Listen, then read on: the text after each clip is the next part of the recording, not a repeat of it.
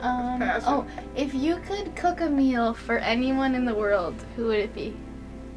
Anybody that wants to put their feet under the table. I don't care.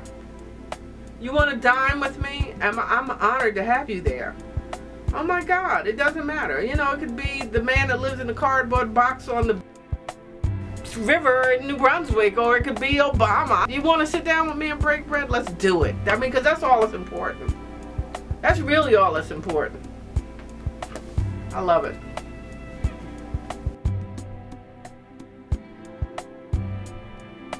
Food is memory sensitive, you know, and all food is soul food. You know, whatever food you grew up with is food of your soul, because that's the stuff that has an emotion tied to it.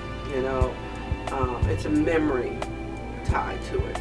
You know, the best times in most people's lives are directly related to food and communion. Just tell me what's in it.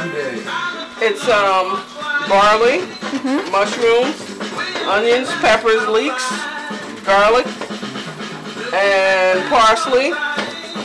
That's it, basically.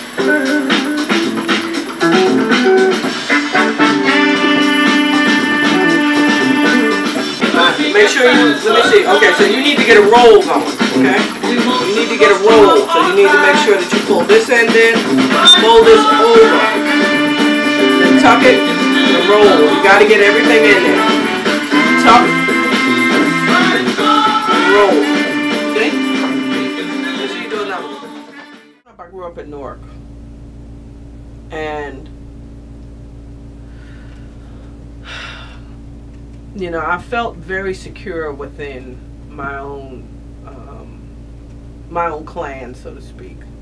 But I wasn't so sure about the rest of the world. The rest of the world could be pretty dangerous as a young girl. There were some safety issues, but all in all, I had a good time. I went through everything that everybody else in every other inner city goes through. The way society is tilted affects every aspect of African people's lives. It's the haves and have-nots. It's the lighter and the darker. It's the impoverished and the wealthy. I mean, you know, and it just goes across the spectrum. So you cannot live in this society and not be affected by it in some kind of way. You better panther and not be aware of the breakfast movements. You couldn't be in the Nation of Islam and not be aware of all the restaurants that, you know, selling the fish. Everything came back to food. You couldn't go to a farm and not know about Cesar Chavez. You couldn't, these were just, everything revolved around food, the security of food, the preparation of food, the distribution of food, the justice of food.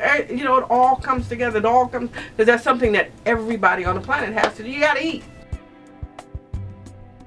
In the Nation of Islam, the thing was, all women were supposed to become teachers and nurses. I decided to be a teacher. I decided to go to school and be a chef, which I did. And this has been a growth opportunity for me. In so many ways. I get more from my students than I could ever give them.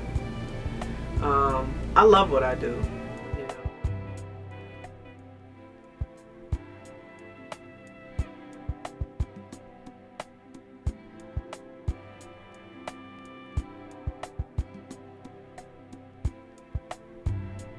know. Good food. Oh my God.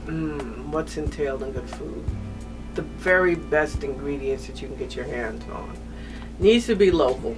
I don't, you know, it's not time for tomatoes, but you know, give me a August meal with great tomatoes, peaches, something, beautiful herbs, you know, a great spring chicken. It doesn't have to have it. You can give me something with eggplant, you know, just, oh my God, just give me the best ingredients.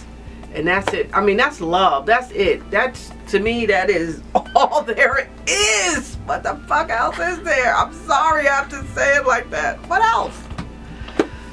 What else is there?